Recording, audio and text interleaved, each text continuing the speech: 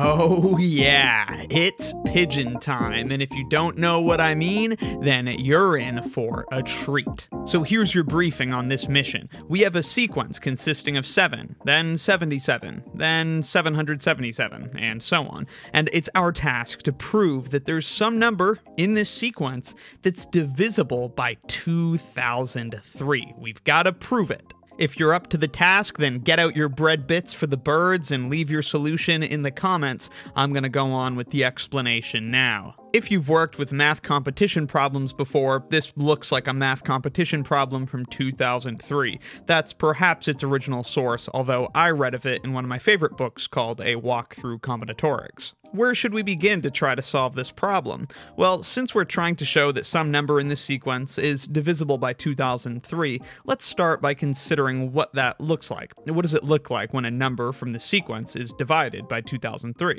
A generic term from the sequence, of course, looks like this. It's just a bunch of 7s. Then, by Euclid's division lemma, whatever this number is, it must equal 2003 times some quotient q plus a remainder r. This is just representing division as an equation. When we divide this term of the sequence by 2003, we get some quotient, that's how many times 2003 goes into the number, plus some remainder. For example, 9 divided by 4 is 2 with a remainder of 1, so we could write that 9 is equal to 4 times 2 plus that remainder of 1. Back to the 7s though, what could the remainder possibly be? Well, it could be 0, but in that case we would be done the proof, because then this term would be divisible by 2003.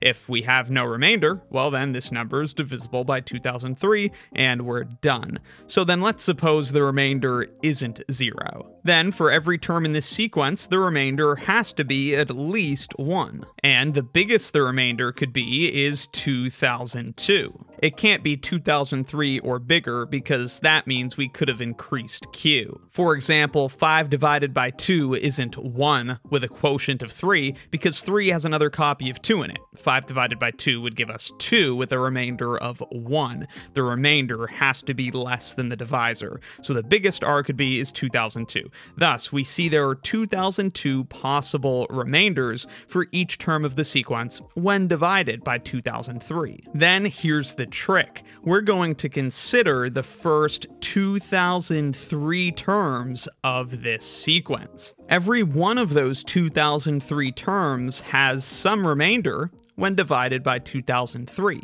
But there are only 2002 possible different remainders a number could have. Thus, at least 2 of these terms must have the same remainder.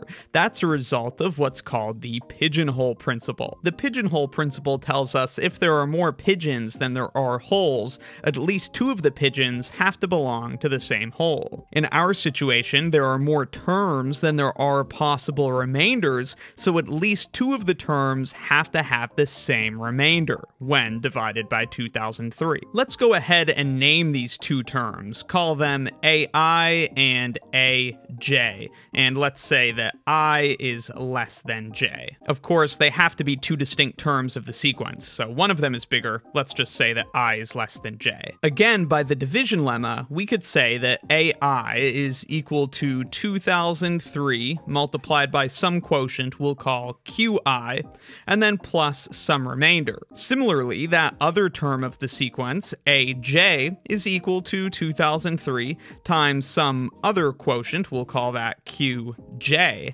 plus that same remainder, r. Now remember, we're trying to show that our sequence has a term that's divisible by 2003. Here, we immediately see a chance to create something that's divisible by 2003, which is to subtract these 2 terms. If we subtract AI from AJ, the remainders cancel out. It's r minus r. What's left is just a bunch of copies of 2003. How many exactly? Well, it would be QJ 2003s minus QI 2003s. So clearly, the difference of these 2 terms in our sequence is divisible by 2003. It's just 2003 times this.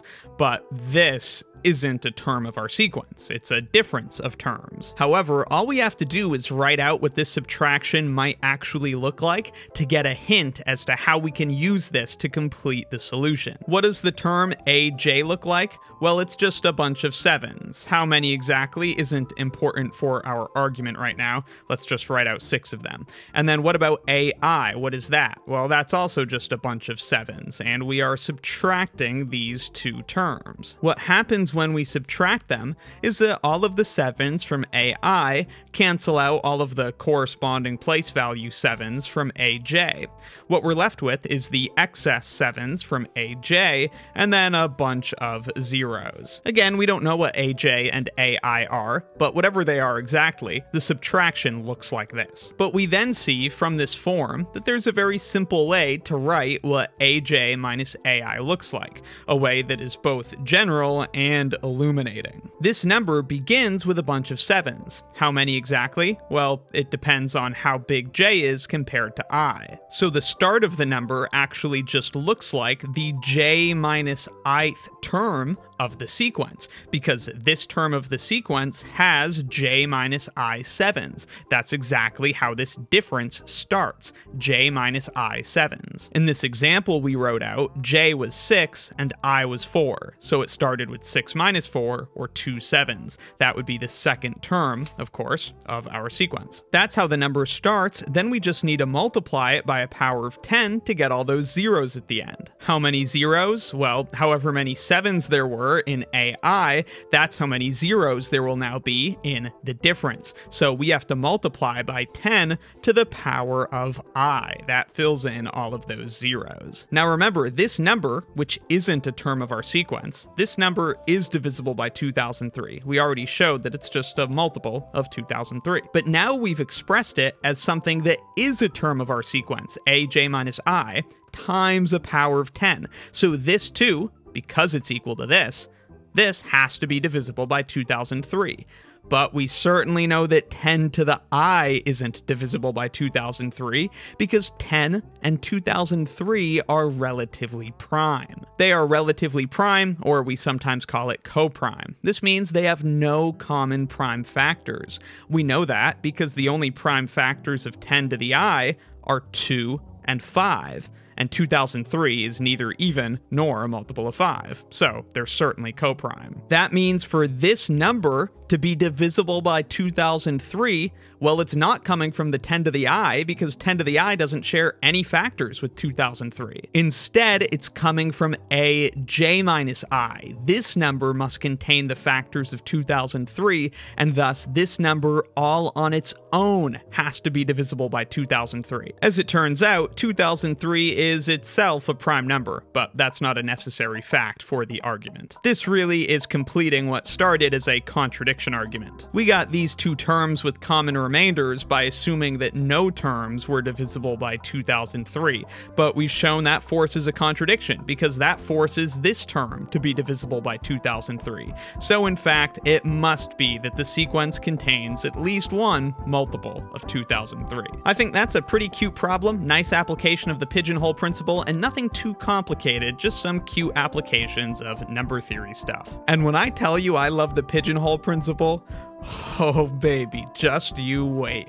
Just you wait. I'm unstable, I'm feeling hard to keep the cable cut and unsort the table. If Texas Instruments don't reply, well, I think this time it might be fatal. Wish to sell my own fake, cause I'm jaded. Hate the odds that I calculated. Press and pull and pray and push it all the way through the whole blue Planet faded. psychosomatic habits, why you so